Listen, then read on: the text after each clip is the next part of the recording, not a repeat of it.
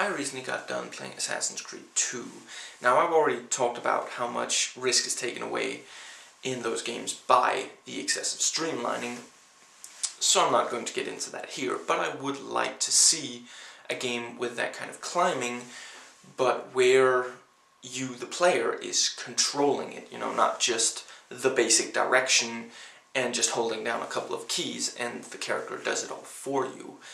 I think it would be interesting if you sort of had to reach a foot or a hand and then press the button corresponding to, you know, because in Assassin's Creed, there's a button for your left hand, there's a button for your right hand, and there's one button for the feet. Maybe it should be two buttons, or maybe it should just be the one.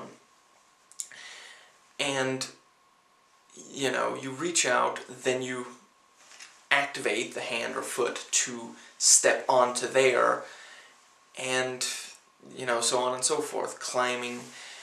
And maybe this sort of thing wouldn't work in an Assassin's Creed game, but I think it could work in, I don't know, a game where the climbing was more, you know, where you had to climb even more, maybe.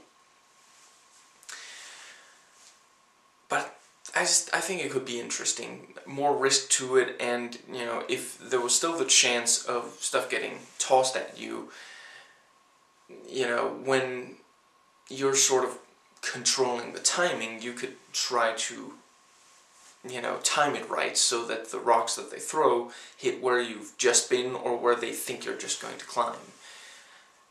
I don't know. Just my thoughts.